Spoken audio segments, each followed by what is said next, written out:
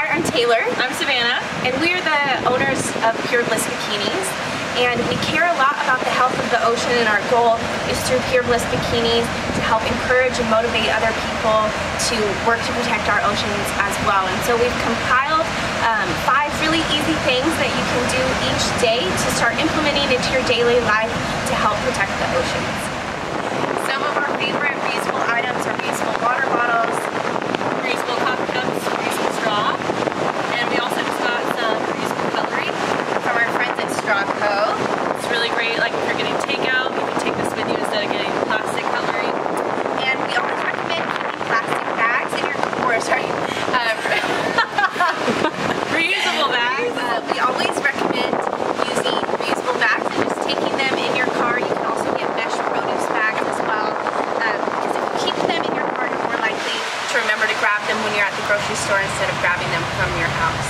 A really great way to not use plastic is using glass containers or Tupperware at home for food storage instead of Ziploc bags. And then also beeswax wrap instead of saran wrap. Alright, so another great way to help the ocean is to switch to Reef Safe sunscreen. So it's really easy. A lot of stores carry them. You just need to look for Reef Safe on the label. And the reason is because there's a lot of harsh chemicals like oxybenzone in regular sunscreens, and that does a lot to harm and kill ocean reefs.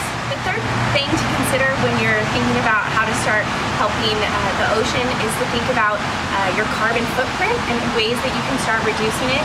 Carbon is really harmful when it comes to climate change, but also ocean acidification, which can lead to the bleaching of coral reefs and also the detriment of shellfish as well.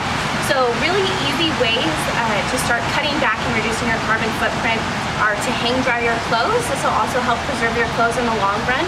And also think about starting to consume less meat, maybe try out Meatless Mondays, and that's a really easy starting point as well. So another really easy way to help the ocean is to purchase sustainable seafood.